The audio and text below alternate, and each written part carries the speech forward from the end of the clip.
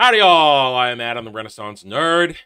And if I haven't said it to you already, happy Thanksgiving. I hope everybody had a joyous, wonderful Thanksgiving yesterday, because it's a time to just sit down and be thankful for things. Now, personally, I'm not the biggest Thanksgiving guy because I don't particularly like the menu. I make up my own menu with my family.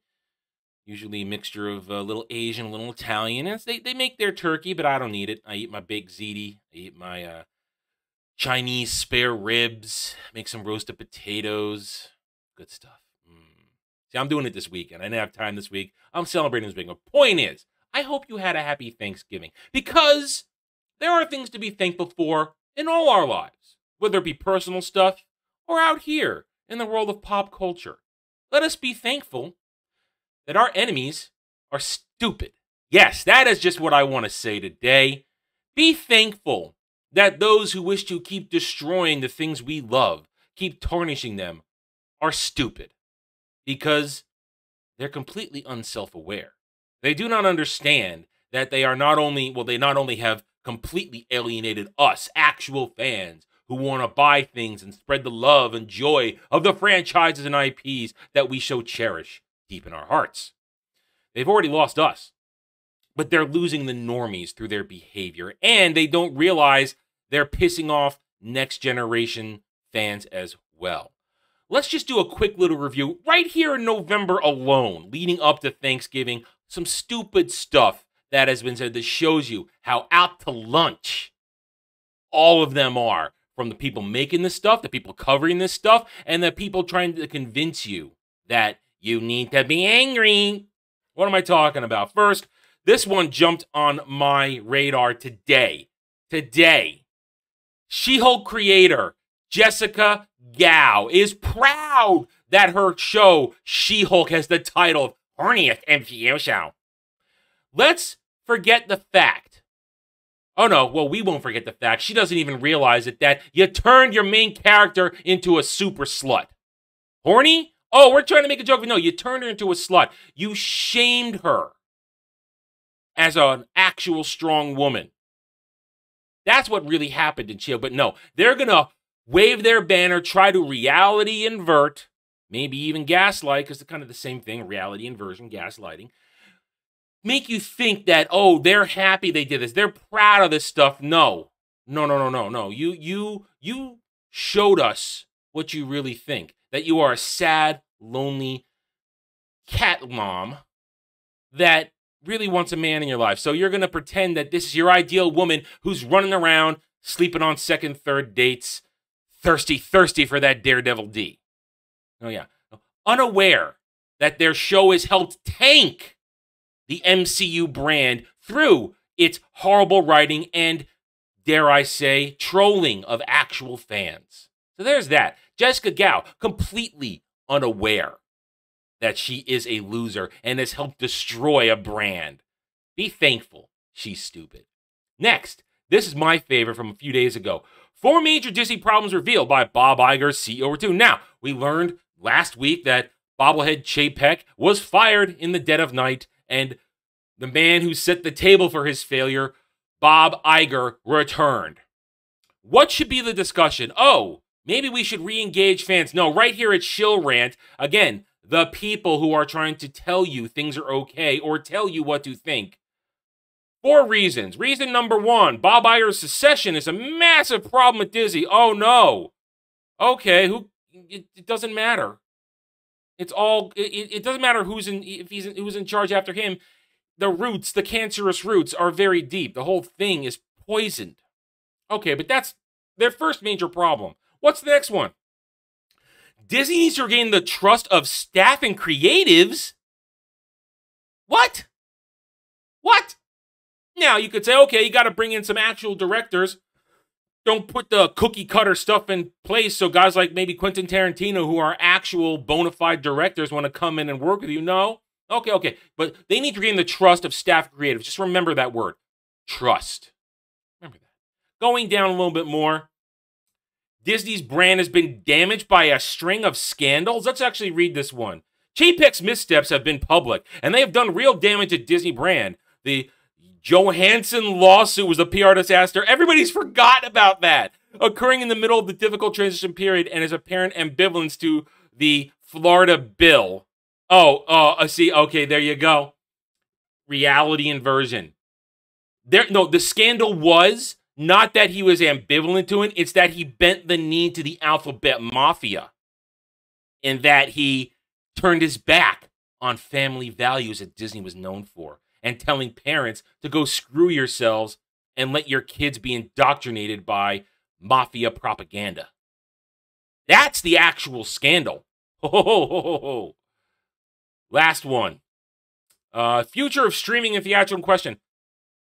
Future of streaming, Disney Plus is a failure. It's a failure. That's what the actual problem is, that you invested all this time, money, destroying one franchise after another and dumping it onto Disney Plus. Now you notice that's the end of it right there.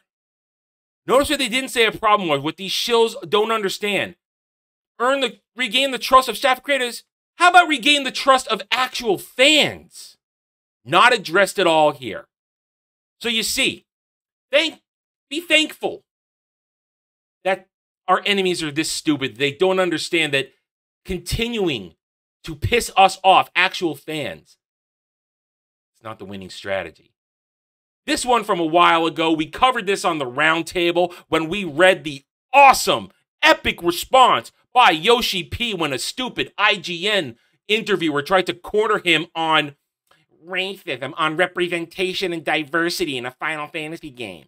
Yoshi P crushed it with class and clarity, but leave it to Kotaku. We need to start holding Japanese RPGs to a higher standard.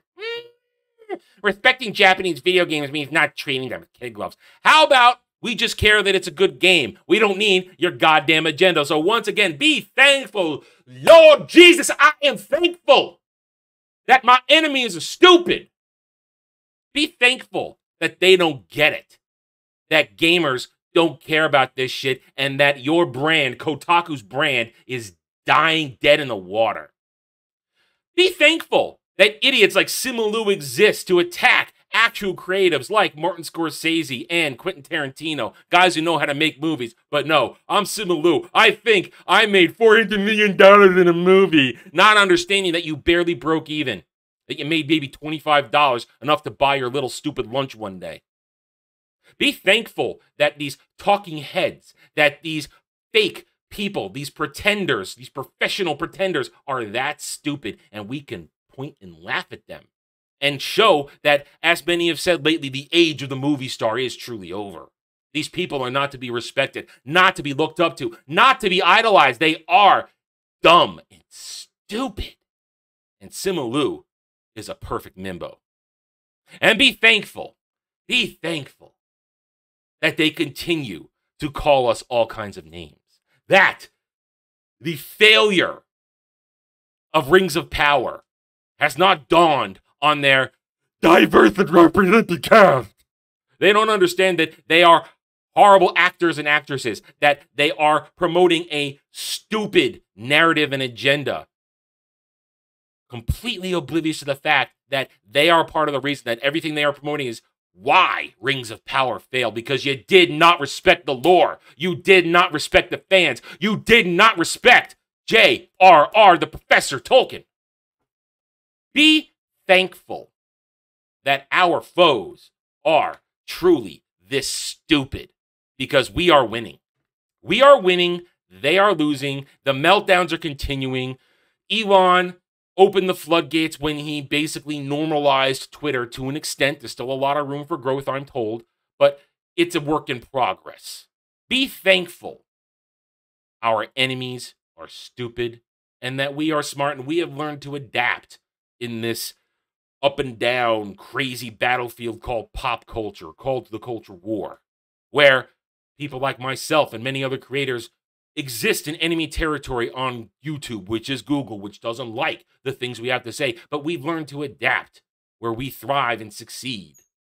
Whereas these idiots do not understand, because they are a hive mind, because they are NPCs, because they are programmed to say stuff, because they are obsessed with virtue signaling, because they are obsessed with race, gender, sexuality.